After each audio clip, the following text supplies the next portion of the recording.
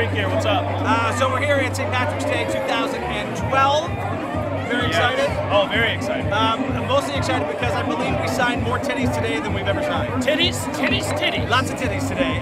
People tend to whip them out on St. Patrick's Day. Yeah, they do. We also did sign a couple of guys. Yeah, I signed a guy's titties. That ain't weird. And he was manscaped and poorly. But we've decided though that if you've got a manscaped guys, you got to go like right down. Right down. You can't leave a little bit of stubble because it was quite creepy. Yeah, creepy, too creepy. Either that or he's just kind of let it go. But at St. Patrick's Day, he's probably going to get laid tonight, so that was a bad decision. Not good. Anyways, hope you guys were out here. If you came out, thank you for coming out. And we're at Dooley's in Sterling Heights celebrating St. Patrick's Day 2012.